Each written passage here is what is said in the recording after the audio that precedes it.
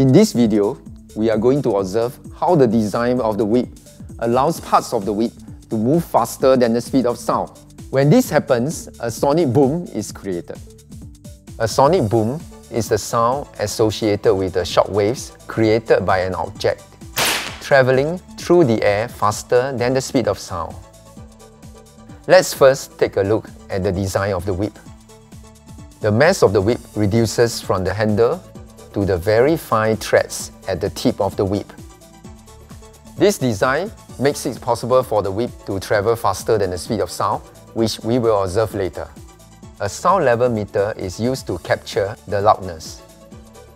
Let's observe how I move the whip to the speed of sound in air. The movement of the loop allows us to visualize the transfer of energy along the whip. The sound level meter captured an average value of about 105 decibels.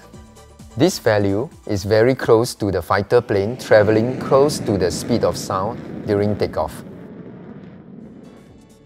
By law of conservation of energy, the total amount of kinetic energy remains the same as the loop travels from the handle of the whip to its tip. And since the mass of the handle is much larger than the mass of the tip, the velocity of the loop increases while its mass decreases as it moves towards the tip, such that the kinetic energy is conserved. When the velocity increases to a value that is faster than the speed of sound, a sonic boom is heard, when most of the kinetic energy is converted to sound energy. This explains the loud sound of about 105 decibels.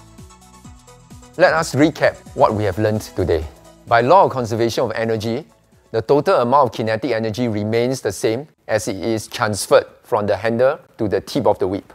The decrease in mass is compensated by an increase in velocity as the kinetic energy remains constant throughout. The interaction between the vibrating tip of the whip and the air produces a loud sonic boom. This loud sound is heard because most energy is transformed from kinetic energy to sound energy. As you can see from this experiment, physics is a study of the interaction of matter and energy in nature. The next time you observe a whip cracking, remember to think about the physics concepts involved.